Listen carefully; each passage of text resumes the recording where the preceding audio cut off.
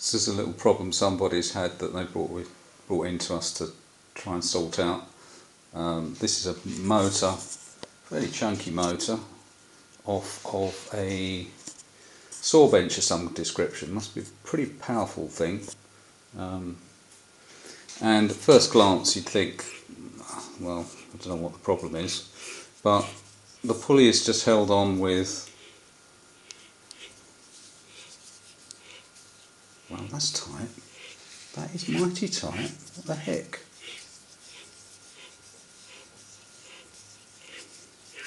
That's not the problem. Well, it's not what we were told about anyway.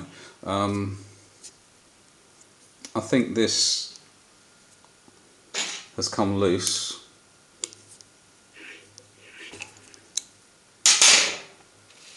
And I don't know if we can see this.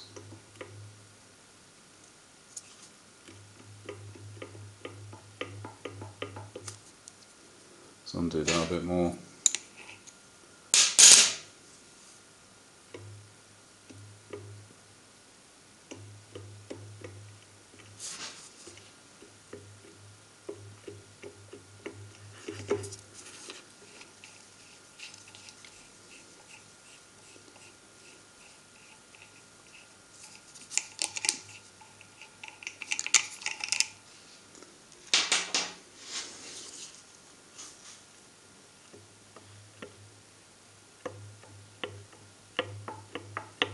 That is a pretty rubbish fit.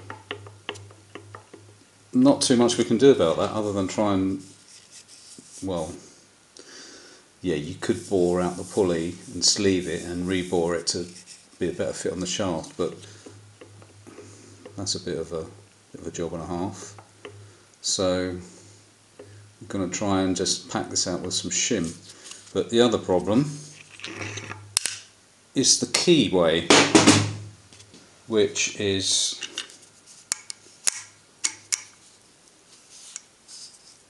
a super bad fit in here, and because it's been moving around it has made the fit even worse. That is so sloppy, to the extent that what we're going to have to do to replace it is to make a kind of a stepped keyway. The fit in the pulley is not too bad.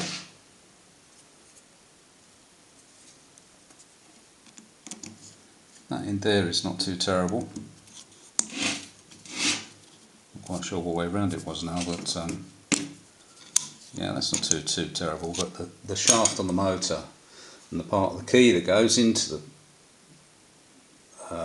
keyway in the motor shaft is just rubbish. So yeah, we're making another one.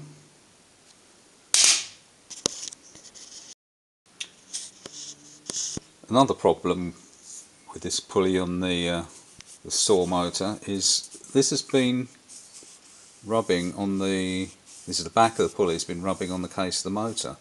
So yeah, we're just going to skim this, take about 1/10 thou off of it, and the easiest way of holding this magnetic chuck on a surface grinder. So that's what we're going to do with this.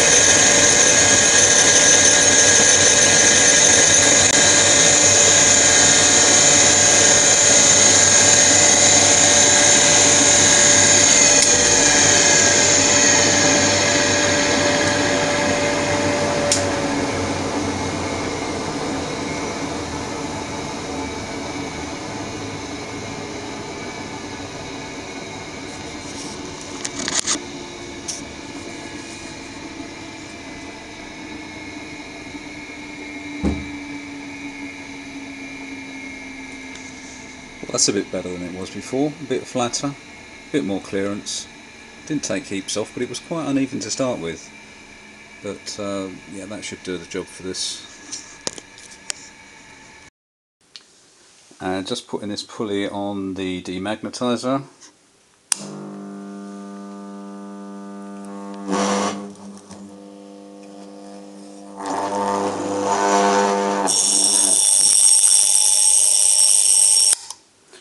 Never quite sure whether you need to drag it across the surface or just plonk it on the top and switch it on and switch it off again, but still, that's done that. Stops it picking up any little bits of grinding dust or whatever. This is the replacement key that was made.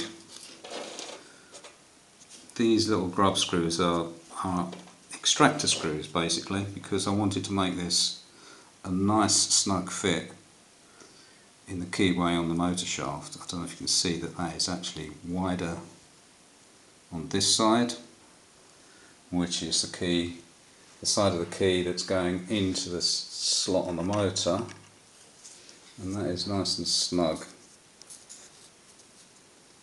enough that we give that a tap.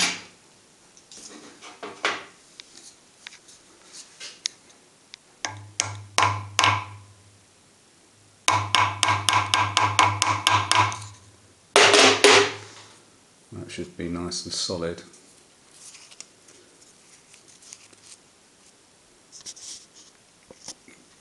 The only problem now is that this is actually sticking out a bit too far. I wasn't quite sure how much engagement there was between the key and the shaft and the key and the pulley. So we've now got to skim this a little bit because the pulley is not going to go on. And these little grub screws, as I said, were to enable us to pull this out of here. Otherwise it's not going to be easy. So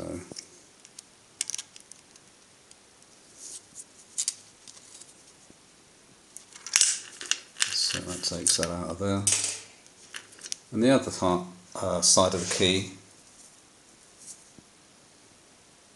a little bit narrower, and that's to go in the shaft. Keyway in the shaft, keyway in the pulley, sorry, is about 8mm. Well, 8mm.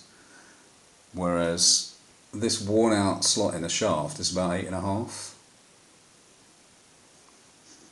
Hence the step on this. So we'll take the little grub screws out, put this back in the mill, take about 1.5 mil off of this, and hopefully we'll put it all back and it will be snug. We've got our stepped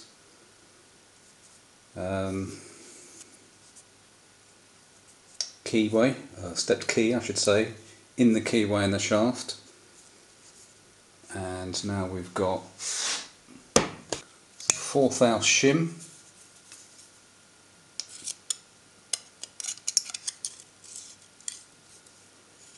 It's probably not going to focus on this, is it?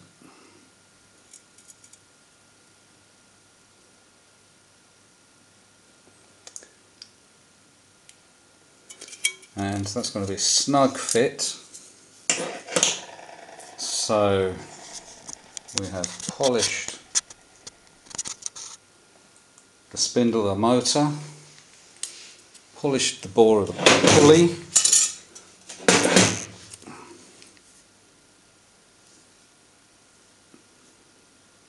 so let's see if we can get this thing together.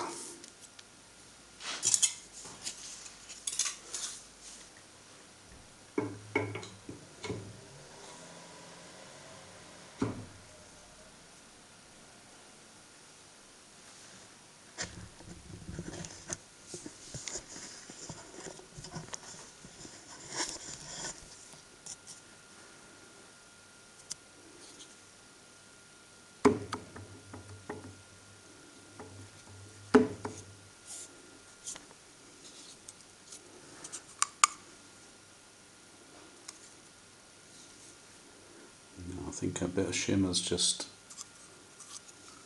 twisted around the bore a bit. I'm liable to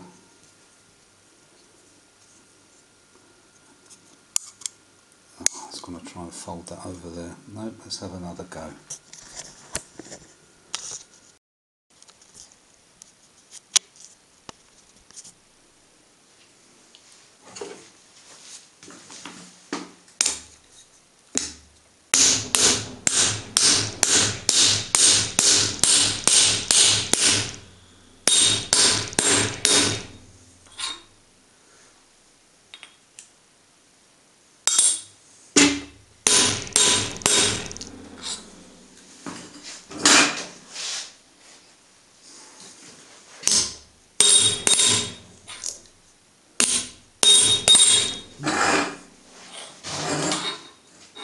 Oh no, we're mullering our bit of oh dear, a bit of shim is all buckling up, you bastard. I might have to pull this off and try again. I don't think that's going to go down. Heck.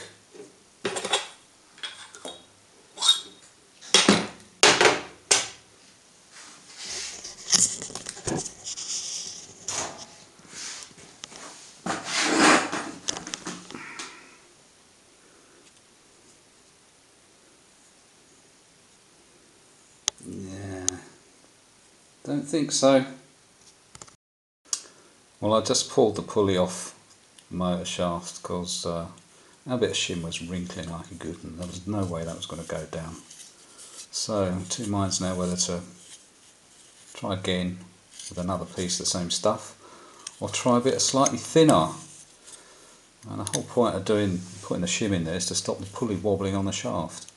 So it wants to be a good fit, but yeah, maybe this is just a bit too good.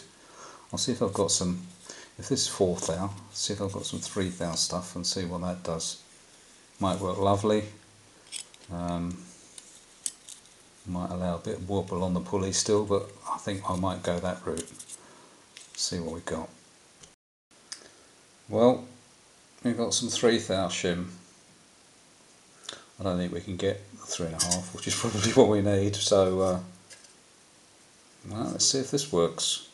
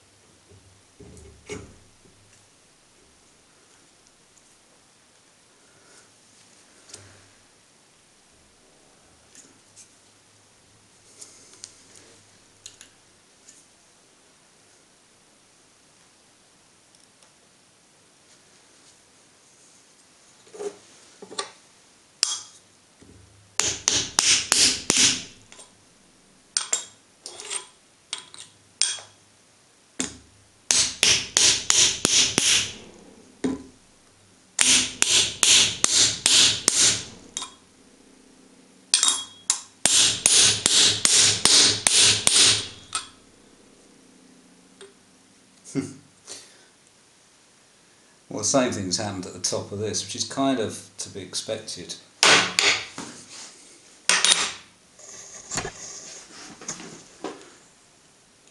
It's all wrinkled up again, but I think that might be down. And if it is, I think we can live with that.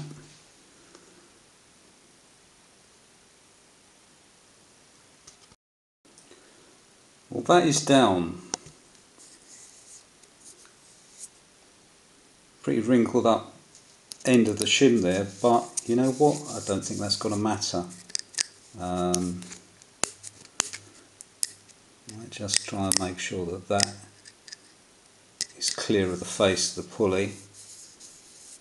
And then we will just put our washer and nut on And hopefully that's done. Not sure if it's running that true.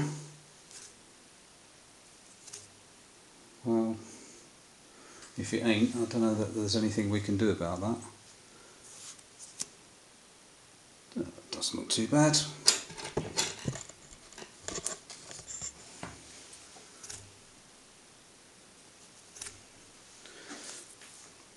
Certainly no wobble in it anymore.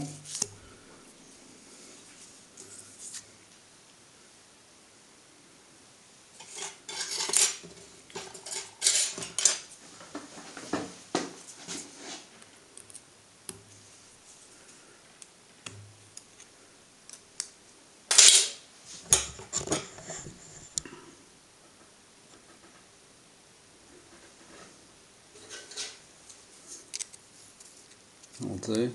It's all clear.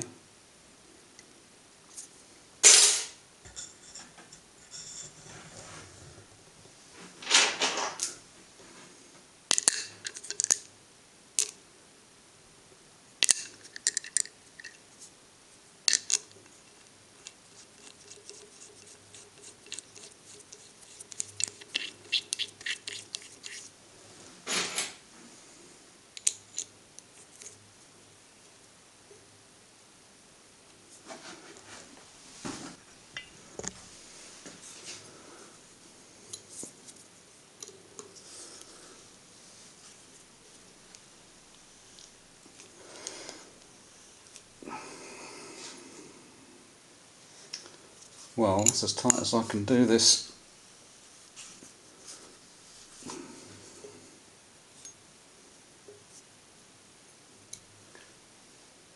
I think that's it. Job done.